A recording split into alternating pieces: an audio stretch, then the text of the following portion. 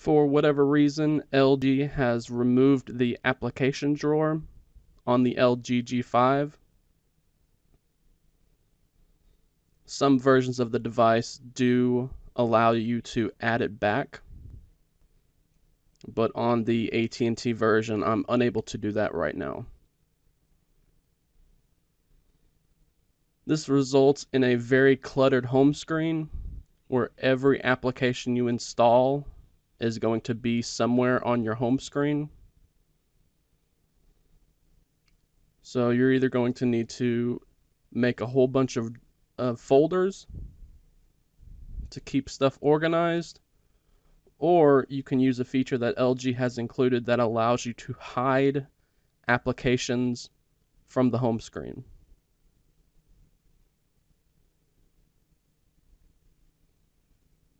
Now to do that, we need to long press on an empty spot of the home screen.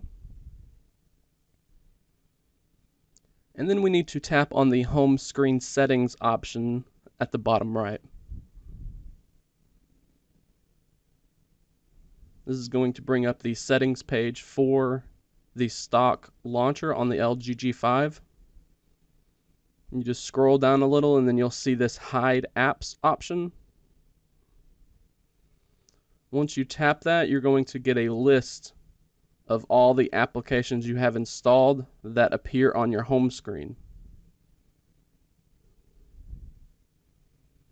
Now I have a folder with pre-installed AT&T applications.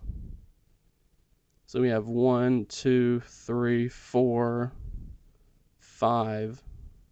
We have 5 applications that start with AT&T. So if I don't have any reason to use those applications, we're just going to go into the hide apps option and select 1, 2, 3, 4, all 5 of the applications that start with AT&T. Now you can go through here and tap those icons to put the little check mark up there on any application you want to hide. And once you're done, just tap on apply. You're going to see that toast message at the bottom telling you how many applications you have just hidden. Tap on the home button, and now you can see all the applications that were there that started with AT&T are now gone. Now these applications are still working. They're not disabled, they're not uninstalled. If you have hidden an app and in the future you want to unhide it, you can just go back to this menu, tap on the applications and deselect them that you want to see again. Tap apply. You see we only have one app hidden now.